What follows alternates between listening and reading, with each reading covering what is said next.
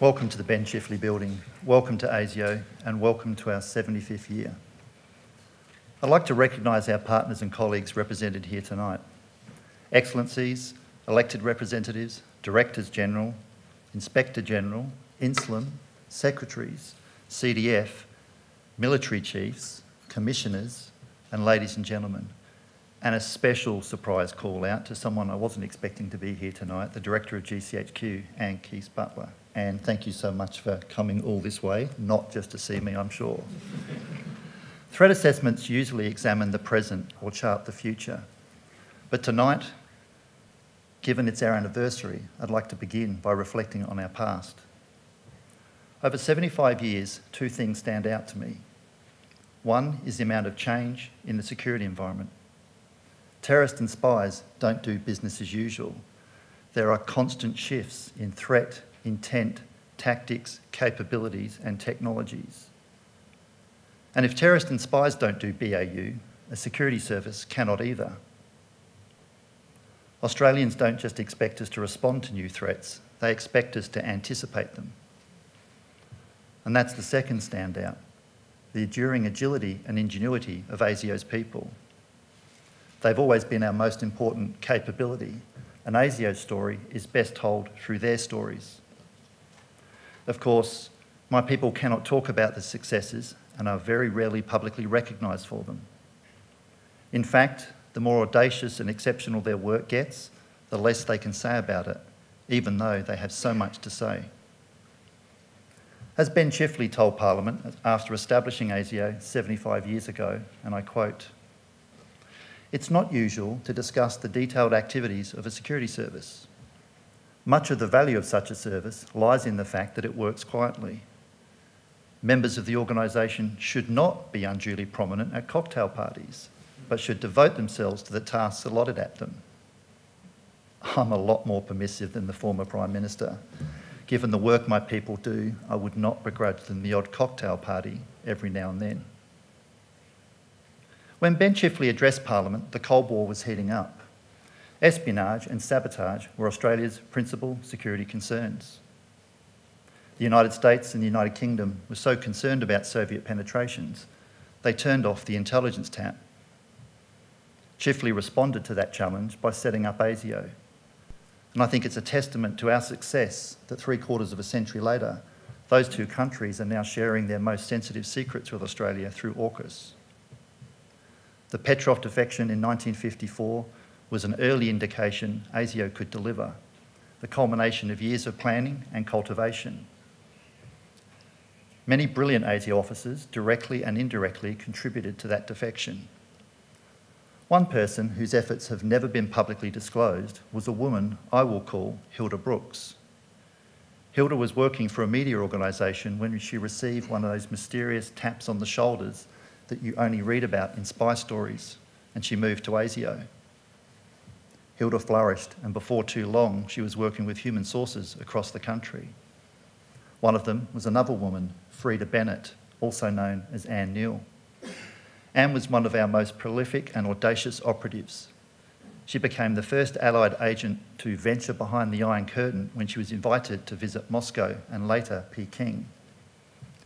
Hilda's debriefing of Anne after that trip took an entire week.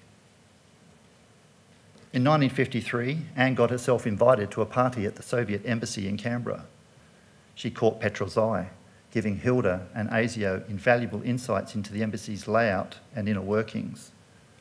Petrov defected less than 6 months later.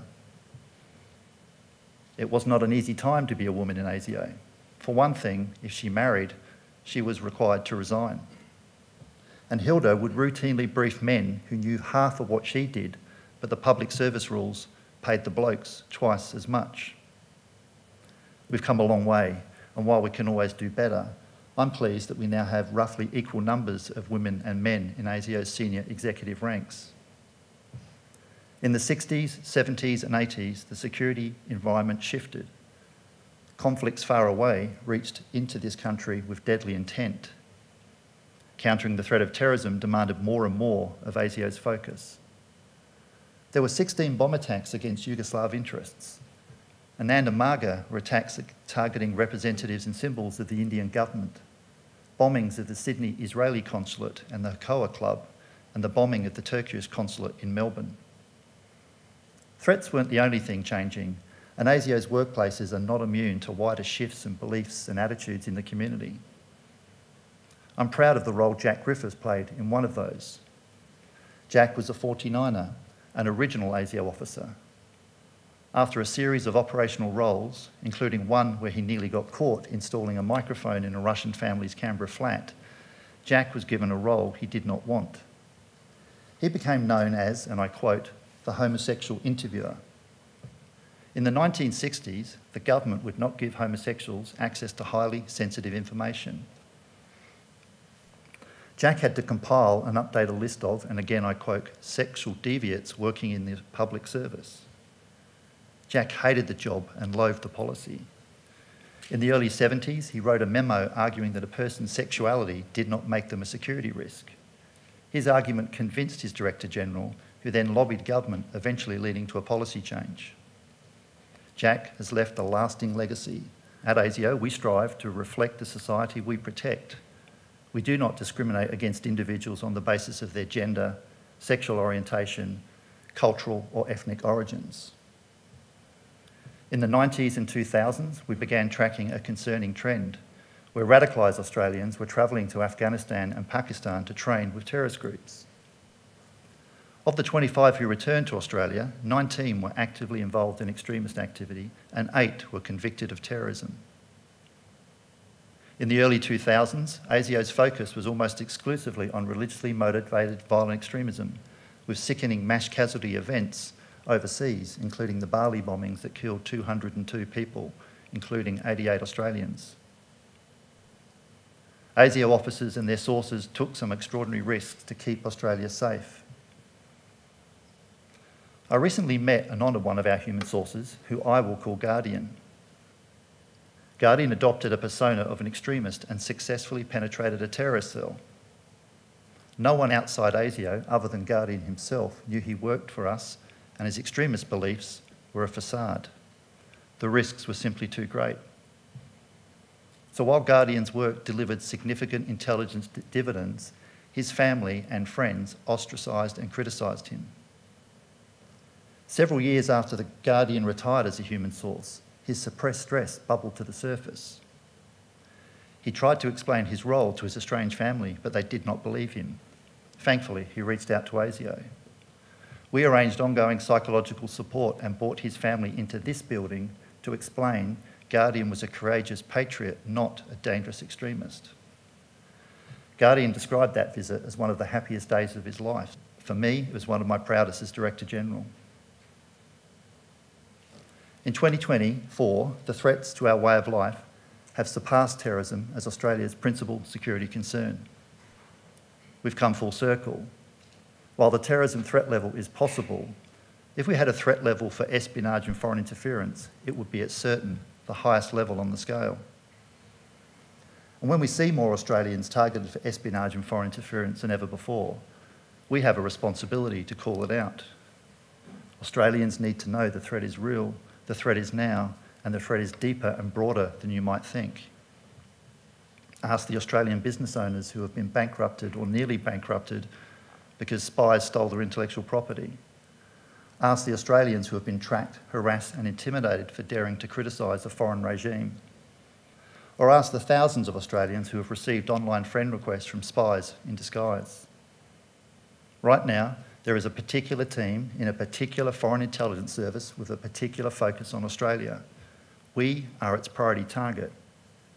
Many of the people here tonight are almost certainly high-value targets. This team is aggressive and experienced. Its tradecraft is good, but not good enough. ASIO and our partners have been able to map out its activity and identify its members. We'll call them the A-team, and that's not a compliment, by the way, the Australia team. The A-team members trawl professional networking sites and look for Australians with access to privileged information, and then use false anglicised personas to approach their targets.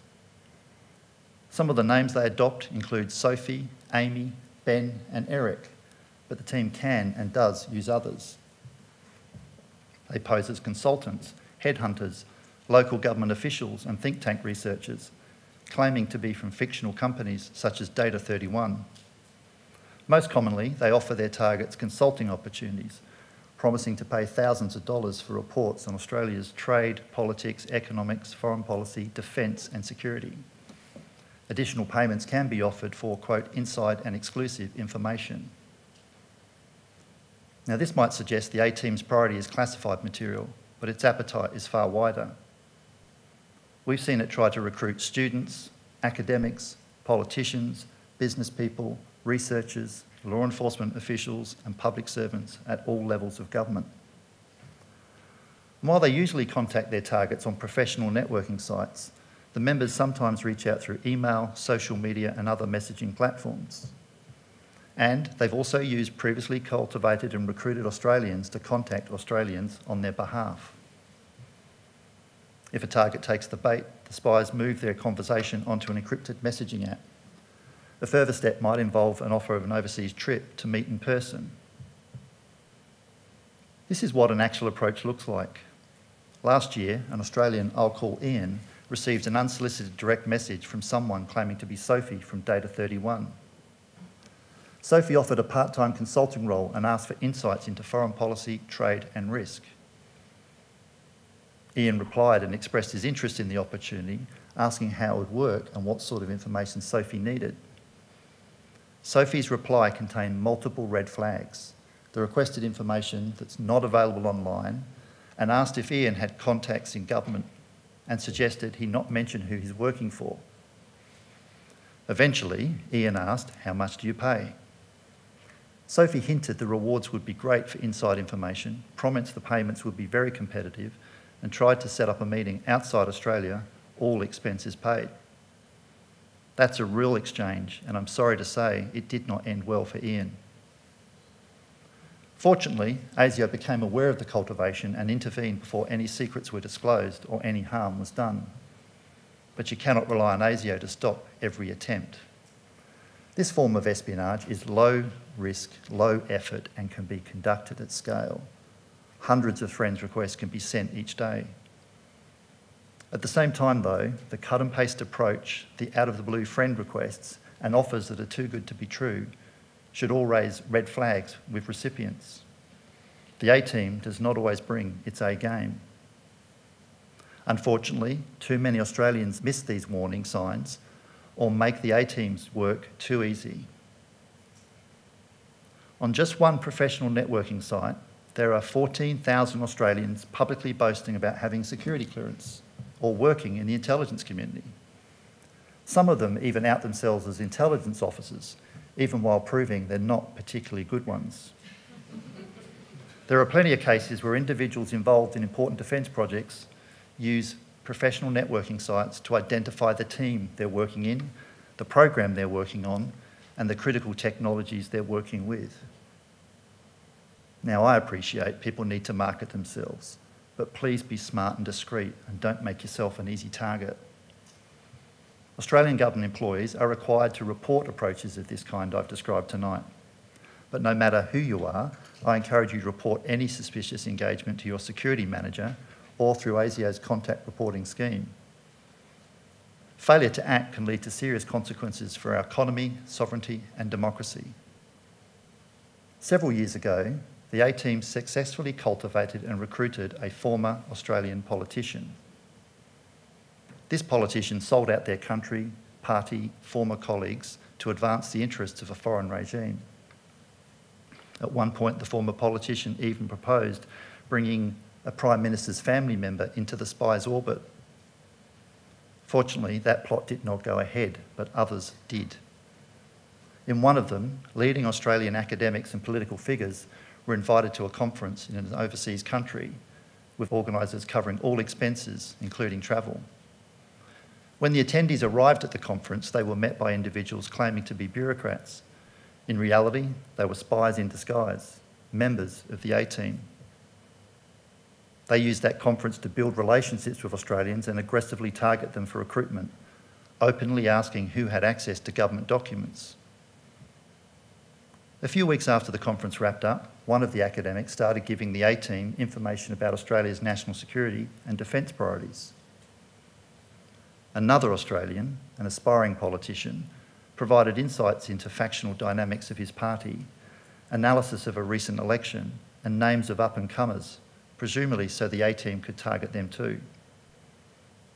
ASIO disrupted this scheme and confronted the Australians involved. And while some were unwitting, others knew they were working for a foreign intelligence service.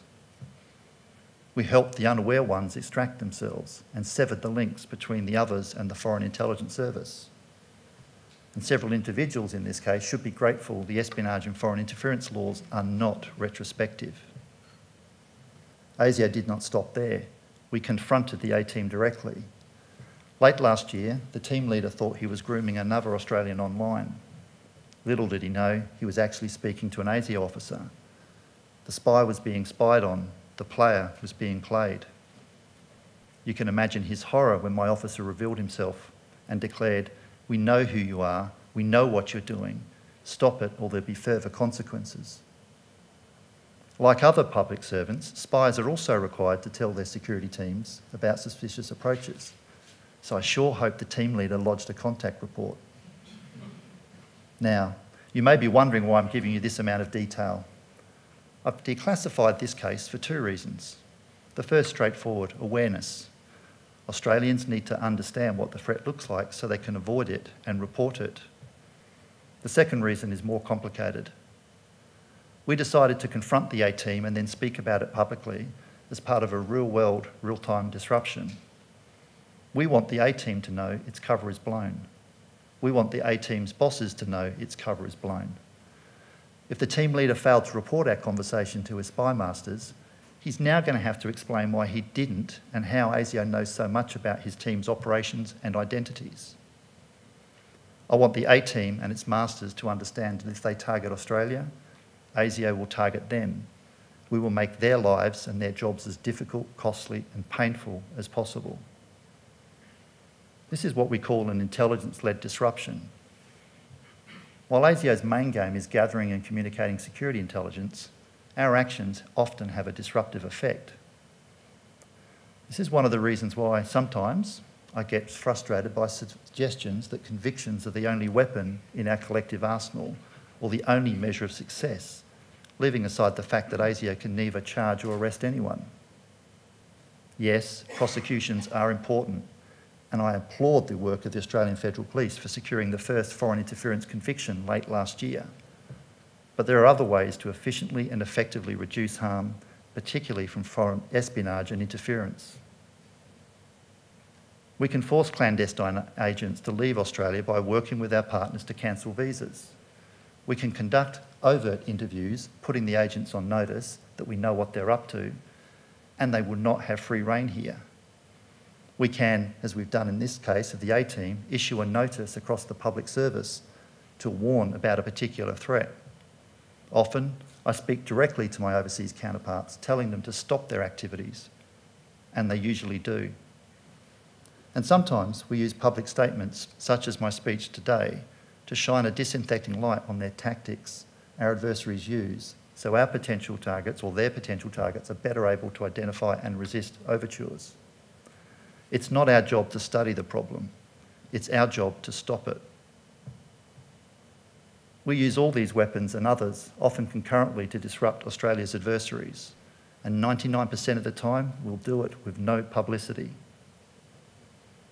The Counter-Foreign Interference Task Force is particularly adept at using intelligence-led disruptions to stop attempts to monitor and harass members of Australia's diaspora communities. The task force is based in ASIO and led by an ASIO officer, but brings together the capabilities of a range of partners, including the AFP. Since it was stood up in mid-2020, the task force has conducted more than 120 operations to mitigate threats against our communities, political systems and classified information, including the work that led to the prosecution I mentioned earlier. In a sign of how the threat has grown, successful disruptions have increased by 256% and continue to increase exponentially. And of course, the task force caseload is a mere subset of ASIO's even bigger investigative effort. Last year, for example, the task force uncovered and disrupted an individual working on behalf of a foreign government who wanted to physically harm an Australian-based critic of the regime. The individual tried to identify the target's home address and bank details, hired a subcontractor to take photos of the house, and even asked the subcontractor how much money would be required to get the contractor to, quote, take severe action against the dissident. Even more recently, a foreign intelligence service tried to find an Australian who would be willing to make a different dissident, quote, disappear. These cases are typical of those tackled by the task force. They are blunt examples for anyone wondering what the harm is from foreign interference. The task force does brilliant and important work. Like ASIO, it protects Australia, it defends our democracy, it safeguards our sovereignty and economy, but it needs your help, your information and your tip-offs. Security is a shared responsibility. I'll circle back to this point in a moment, but before I do, I want to address another emerging threat. I noted earlier that when Ben Chifley established ASIO, sabotage was one of Australia's principal security concerns. The sabotage threat has receded in recent decades, but I worry it could re-emerge, particularly in relation to critical infrastructure. Now, there aren't a lot of things that terrorists and spies have in common, but sabotage is one of them. ASIO is seeing both cohorts talking about sabotage, researching sabotage, and sometimes conducting reconnaissance for sabotage, but I stress not planning to conduct sabotage at this point in time. The most immediate low-cost and potentially high-impact vector for sabotage is cyber. Our critical infrastructure networks are interconnected and interdependent, which increases the vulnerabilities and potentially the access points. ASIO is aware of one nation-state conducting multiple attempts to scan critical infrastructure in Australia and other countries, targeting water, transport and energy networks. The reconnaissance is highly sophisticated, using top-notch tradecraft to map networks, test for vulnerabilities, knock on the digital doors and test the digital locks. Now, we assess this government is not actively planning sabotage, but is trying to gain persistent, undetected access that could allow it to conduct sabotage in the future. And I'm not sure we understand the potential harm, or it's not widely understood. Last year, in an event unrelated to sabotage, one telecommunications network went down for less than 1 day. The cascading effects were more significant and widespread than most people would have expected.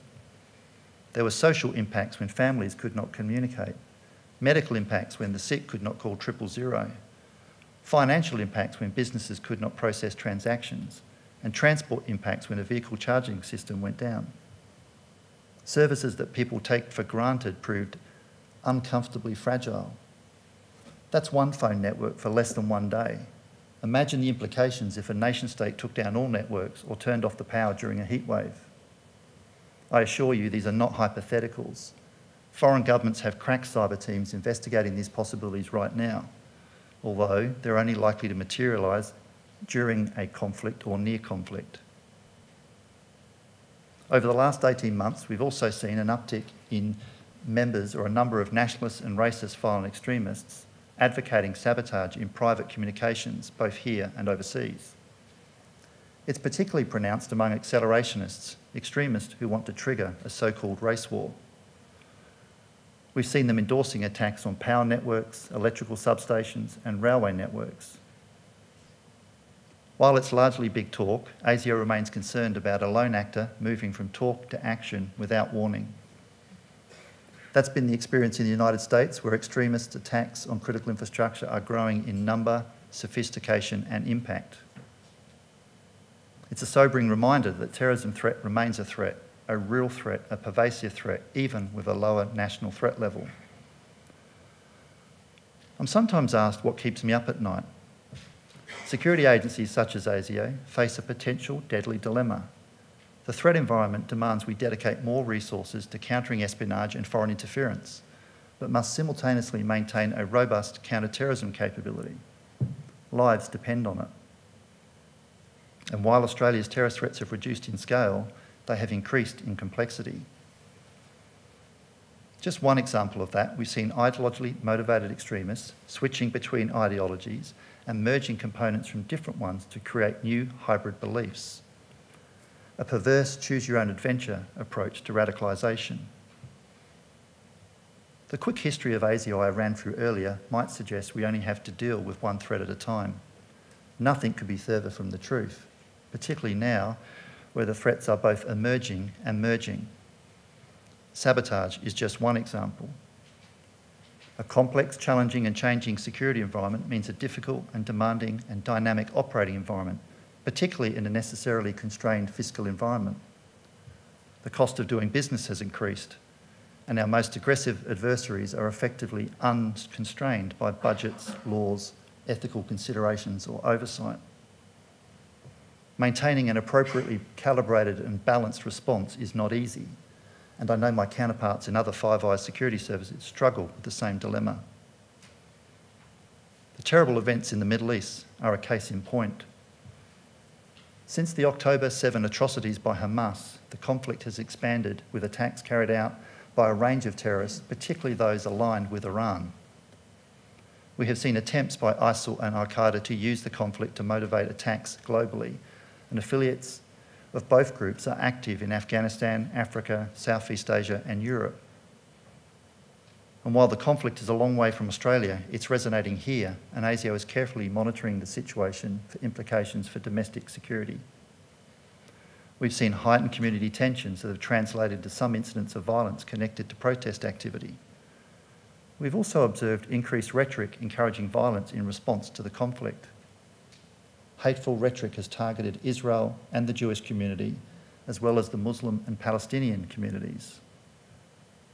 Sunni violent extremism poses the greatest religiously motivated extremist threat in Australia. But we are not seeing Australians travel to join terrorists in the Middle East as we did for the ISIL caliphate. And thankfully, to date, we have not seen lone actor attacks that have occurred elsewhere and have been inspired by the conflict. ASIO remains concerned, though, about lone actors, the potential for an individual or small group under the radar of authorities to use readily available weapons to carry out an act of terrorism. And this is a concern across the spectrum of motivations, religious and ideological. The threat from nationalist and racist violent extremists persists. We assess white nationalist groups are primarily focused on recruitment and radicalisation. Their recent public attempts are a good example. I'm concerned about the accelerationist beliefs I mentioned earlier, though, and we're also seeing individuals who are driven by anti-government, anti-authority ideologies, often inspired by conspiracy theories. All this means there is a realistic possibility of terrorist attack or attack planning in the next 12 months. Possible does not mean negligible. ASIO is currently investigating multiple individuals who have discussed conducting terrorism in Australia. If you believe a person is going down a dark extremist path, please talk to someone about it and consider calling the National Security Hotline. Despite our work to identify and mitigate these threats, neither ASIO nor our partners can offer an absolute guarantee. We are not all-seeing and all-knowing, and I, for one, would not want to live in a society where that was the case. This is one of the reasons why our partnerships are critical. Many of our most important domestic and international partners are here tonight, and I want to thank you for the work you do with us to protect Australia and Australians from threats to their security. We must also maintain and nourish a broader partnership, a partnership with Australia's people, governments, businesses and organisations. Security is a shared responsibility. If there is one key theme of the many examples I've discussed this evening, particularly in the context of espionage, is that anyone working with sensitive information needs to be security aware. The scale and sophistication of threats facing Australia demands an equally scaled and sophisticated response. BAU just won't do. At the same time, there's no place for what I'll call security insecurity. Please don't think you're defenceless or resistance is futile. The threats facing our nation are serious, but not insurmountable. Our adversaries are sophisticated, but not unstoppable. Good security is achievable. Good security works. Even simple steps can make a major difference. So what does good security look like? In my opinion, it needs to be three-dimensional: vertical, horizontal, and temporal. The first dimension is vertical. Build security into the foundations of your enterprise from the ground up, not merely added on the end like an antenna on the roof. Ideally, good security starts before production does, which is why I quickly embedded ASIO officers in the Nuclear Submarine Task Force. The subs might be years away, but the threat is not. Security is being built into every step of the supply chain, every part of the enterprise, and I acknowledge Defence's great work on that. That brings me to the second dimension, horizontal. Good security should reach across all elements of your organisation: people, places, technology, and information. You need a whole of enterprise approach. The world's most high-tech fence won't help you if someone leaves the gate unlocked, forgets to update an operating system, uses password as a password, or gives away your intellectual property. Security needs to be a shared responsibility, not a niche concern or something that's left to the specialists. The third dimension is temporal. Good security cannot be a point in time. It's an enduring responsibility. As I've explained, threats, circumstances, technologies, and people all change. We must constantly reconsider and recalibrate our defences. Ongoing education is critical. Use security incidents as teachable moments. Consider appointing security champions to mentor and coach staff. Encourage your security awareness training that moves beyond standard inductions and refreshers to more tailored continuous learning. The three dimensions of security reflect an organisation's security culture. Your security culture is how you do security, the security-related values, mindsets and behaviours that are normalised within a workplace. It's how security is managed on a day-to-day basis, including when no one is looking. It's the glue that makes sound security judgment and behaviours stick. I mentioned Hilda Brooks earlier, one of our former staff members. Back in 1953, Hilda arranged for her uncle to work at ASIO at a doorman. Like today, you need an ASIO identity card to get into the building, but one evening, Director General Spry turned up unexpectedly. I suspect you know where this is going. The DG did not bring his identity card. Hilda's uncle refused to let him in, and DG Spry did not take it well. I can relate to this. Hilda later recounted her uncle was literally shaking in his boots, torn between enforcing the rules and pleasing his boss, wondering all the time if Spry was testing him and what the implications would be for his ongoing employment. This is a great example of a serious security culture, although I suspect the DG did not think so in the moment. We all understand the impact and horror of terrorism. It's visible, physical, and tangible. Espionage and foreign interference is, by its definition, clandestine. Its most severe impacts are cumulative. But just because you cannot always see it does not make it less real, less serious, or less pervasive. Espionage and foreign interference corrodes our democracy, sovereignty, economy, and community. It undermines our freedoms. It degrades our decision-making and strategic advantage. It truly is a threat to our way of life. Having a business-as-usual security measure in place is good, but it's not good enough for this threat environment. BAU just won't do. Your defences will only be fully effective if they're three-dimensional. People need to know about them, people need to use them, and people need to update them. Most organisations have workplace health and safety policies that incorporate clear rules, continuing education, and robust reporting mechanisms. Why should security be any different? Later in the year, ASIO will publish a framework to help organisations build and maintain a robust security culture. It will make clear there are no fast track. A security culture must be intentionally planned and developed over time. It's never too late, of course, to strengthen your security culture. There are many practical steps and actions you can take. The most important is to take security more seriously. If your organisation rarely reports security incidents or rarely disciplines individuals for security purposes, I suspect you have a poor security culture, not a strong one. And if you have anything less than a strong security culture, I'd urge you to consider the harm to your organisation, the harm to your staff, and the harm to Australia's national interest. Our defence industry is an obvious example. Australia's defence capabilities are a top intelligence collection priority for Australia's adversaries, and even from some countries we might consider friends. We know that foreign intelligence services are targeting Australia's military capabilities with an insatiable appetite to steal a wide range of advanced technology, as well as gain insights into our operational readiness, our tactics, techniques and procedures. Our adversaries are willing to commit to complex multi-year efforts to acquire cutting-edge technologies, aggressively using espionage in all its forms: cyber, human intelligence, technical collection and exploiting public information.